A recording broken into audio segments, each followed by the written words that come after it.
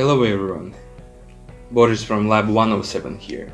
This is actually our first video where we will explore new technologies, make new things and disassemble existing one.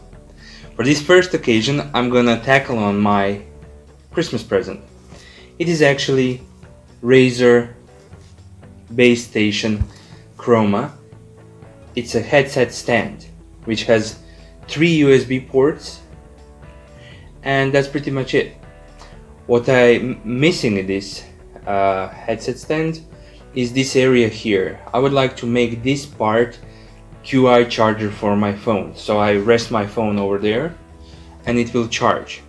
For this occasion I bought on eBay a very cheap charger, wireless charger. The link is in the description. So let's begin.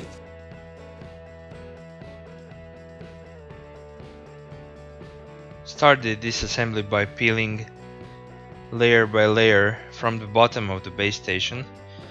You should be a bit careful not to break any plastic parts because they are very firmly glued together. After you peel off the final layer, you can find 4 screws that you unscrew to open the base.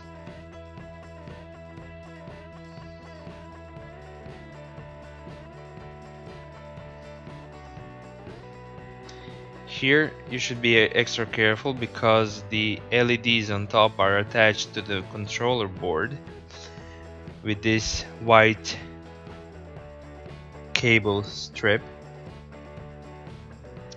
There is a latch on the base that you simply lift off and the cable should simply fall off.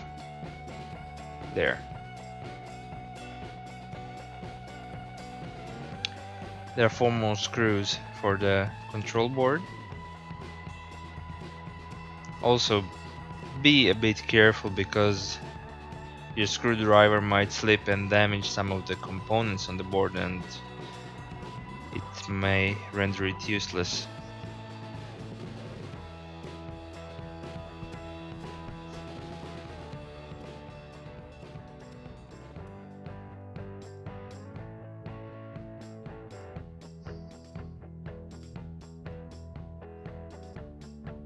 You can see that the cable is still firmly attached, but there is no any screws or glues.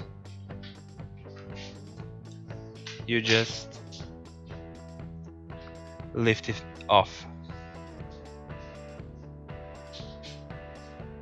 Underneath there's a metal base that kind of serves no purpose. I think of it, maybe it could be some weight for the balance. However, if it were a weight, it would be positioned lower in the base station. This is near the top. When you unscrew this plate, you can actually see a chamber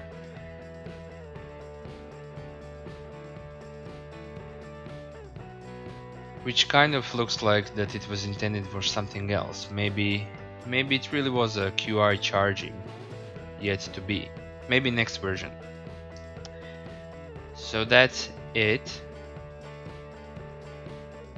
and we can see actually some wires which we'll use for power supply for our QI charger. There is still a top cover. You can see 4 flaps which you just need to push in. After you take off the cover, drill just 2 small holes on top, which will be used for wiring. Well, it happens. I kind of fried my wireless charger, so I bought a new one from the store. It's very cheap, less than 20 euros. And I will disassemble this one and use it for the charger. Maybe at this point I might warn you that you will lose any warranty you might have on the Razer Base Station as well on wireless charger.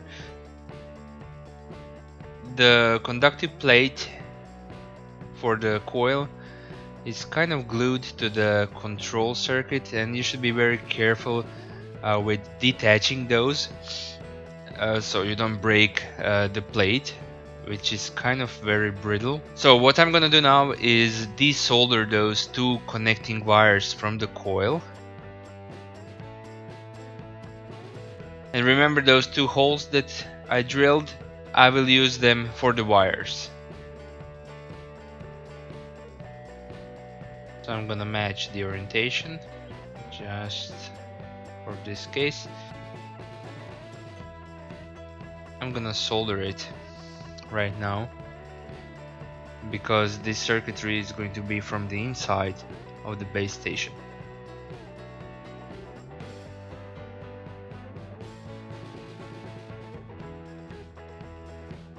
So if I put the cover, well, unfortunately it is too thick.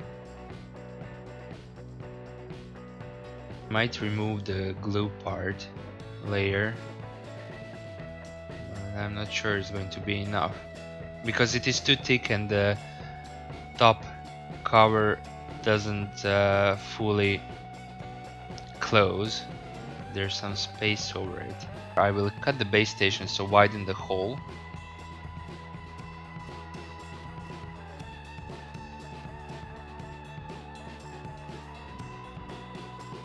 The hole is bigger now.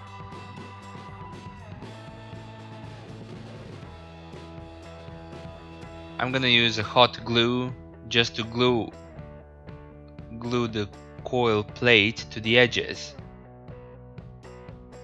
So we need to tackle the power source. I'm gonna use the USB cable that actually came from the wireless charger.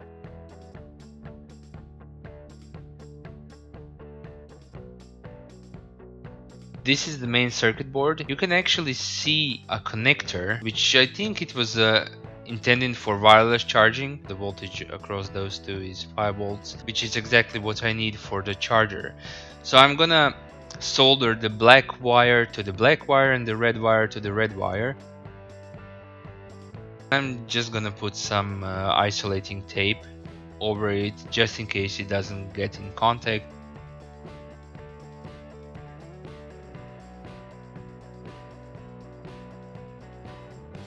So everything kind of looks like in this base station, plus this chamber and those two wires, the connector, it kind of looks like this is a first version of the product, and the next version might actually have the wireless charger on top.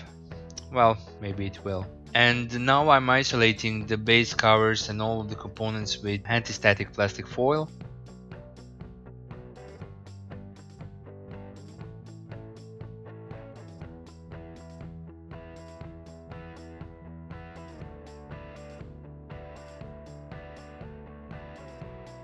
And now reattach the LED part.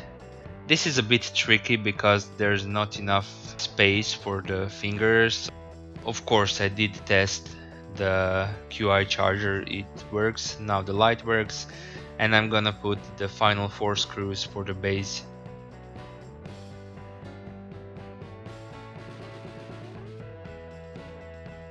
I should put those white plastic foils, which kind of serve as a light guide.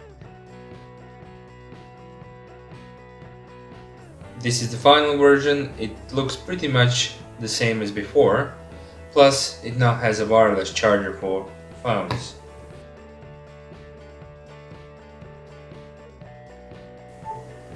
There, it works. And that's it. I hope you liked the video and my new stand. If so, please comment in the comment section, and see you soon.